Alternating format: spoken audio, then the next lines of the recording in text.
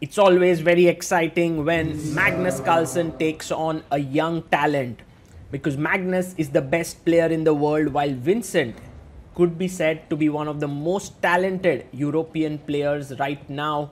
He is already rated about 27-30 and is Germany's brightest young star since Emanuel Lasker.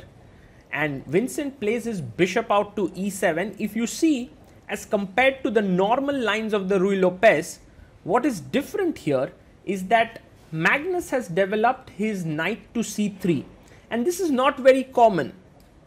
Now, Magnus plays his pawn to a3, making square for the bishop to run away when the knight attacks it. And Vincent goes bishop g4, and he tells Magnus that I am going to put pressure here in the center, but Magnus kicks the bishop away, takes, and jumps in with the knight. Now you might imagine that this is a great trade-off for black, because now white's pawn structure is a bit mangled up here, but it seems like Magnus has studied this position well and feels that he has a small edge. And I would say that this small edge is because the c file is open, and because that file is open, the c pawn can become a bit weak. Let's see how Magnus makes use of this very small edge. First, he chops the pawn. After takes, the space in the center is equalized. But now you see him putting his queen here and saying that the c6 pawn is very slightly weak. Vincent, unperturbed, plays his queen to d7, and he's found a good spot for his queen to be placed on the e6 square. a4, very interesting move. As you can see, Vincent understands that this is a weak pawn and defends it. Magnus starts piling up on the c file, and now Vincent plays his queen to e6. The other rook comes to the d file. Magnus does have a very small little pressure, and Vincent is being calm. He's not pushing his pawn here to b4 because that would weaken the c4 square. Magnus voluntarily moves his knight away, and after rook b8, what will he do? He first plays his knight to d2 and just controls everything, defends the pawn. Vincent now goes on his journey. He wants maybe his knight or bishop to come out to the g5 square. So Magnus stops it, and Vincent comes out with the knight, and here Magnus takes with the bishop, creating a very interesting imbalance. Because after bishop takes bishop, you will see Magnus now has the knight, Vincent has the bishop. Magnus can take the bishop, but instead, in order to play for a win, he goes rook b1. Now look at the time on the clock. Magnus has close to 14 minutes. He's just used 1 minute on the clock, while Vincent has already used 10 minutes. And he's down to 3 minutes here. That could become a big issue. So Magnus not just playing on the board, but also with the clock time there. And now, instead of doubling on the d file, he plays rook c3, putting pressure. Vincent comes up rook b6. Now pawn takes pawn. Wow, what's happening here? Because cb5, oh, he takes with the rook, putting pressure here. It was also possible to take with the pawn here, which was a fine move, but takes rook d1. Vincent starts putting pressure on the b3 pawn, but you can see that the knight plans to come here on d2. But Vincent has his move ready. He goes a4 with 2 minutes 53 seconds. He's speeding up. Magnus jumps with his knight. It's going to be mass trade on b3. Rook takes. Rook takes. I think Vincent must take it here. He's thinking whether he should take with the pawn. He takes with the pawn. Rook takes, and now can keep the rook with rook d8, and which seems like a decent move to make. But also you can trade. Now, after the trade has been done, look at this position. Queen knight versus queen bishop. And this is known as the Capablanca's rule. Capablanca used to say that the queen and knight function better than the queen and bishop because the knight moves differently than the queen. Now, queen d6 offering a trade. He takes, knight takes, attacking here the pawn, bishop d8. If you take here, bishop c7 traps the knight.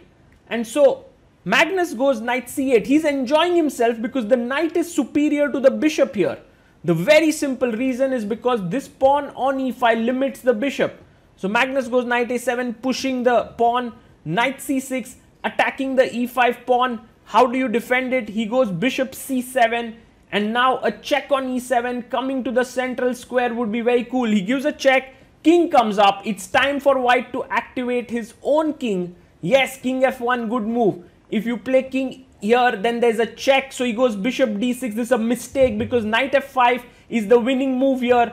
Bishop f8, and then you bring your king up, knight e3, but Magnus misses it. He goes knight d5, and Vincent is back in the game with f5. Good move there because he needed some space for his sort of pieces to move.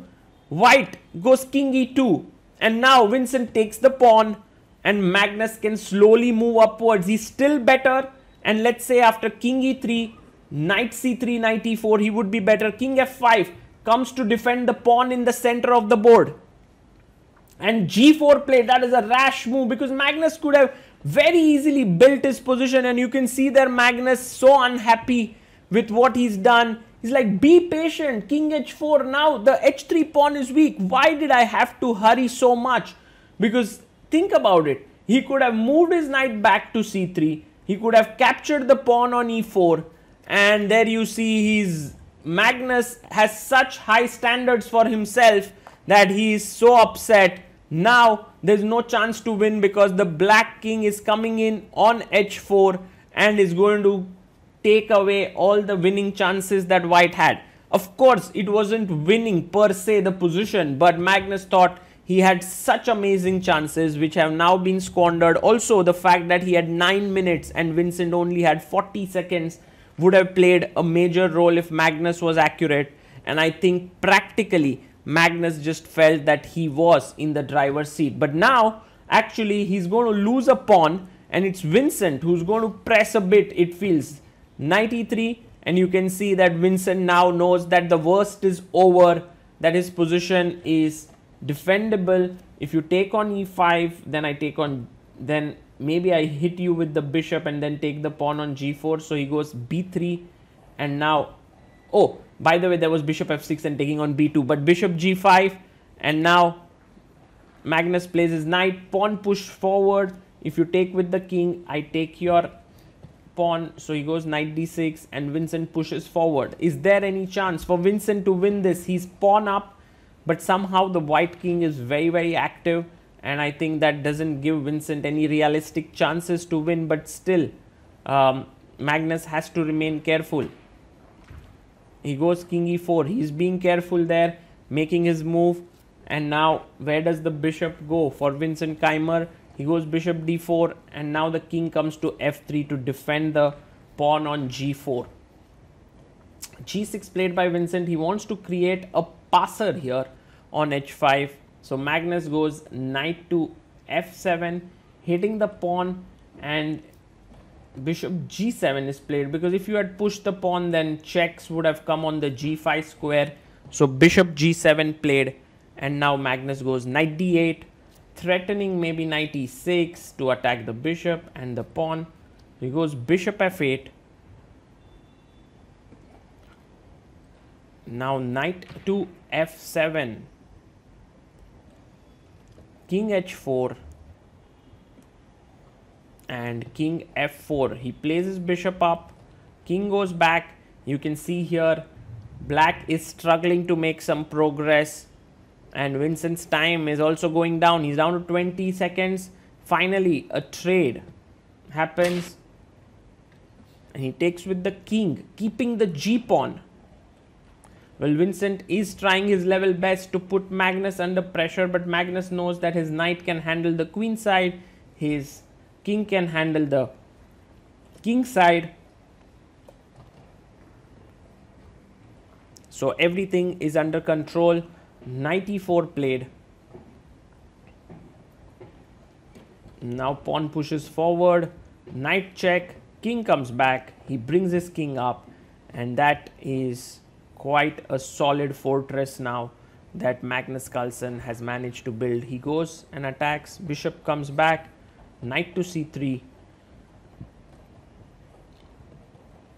and with this the players repeat the moves, and I think this should be a draw. Okay, Magnus should be definitely ready for a draw. He's pawn down, while Vincent is thinking if there's anything else he can do to press here. His main problem is even if he starts to bring his king from this side, white can simply sack this knight for the pawn and pick up this pawn as well, and it is just a draw. So Vincent, after putting in some thought, he has 20 seconds left. He goes bishop d4, offers a draw, and the players agree for it.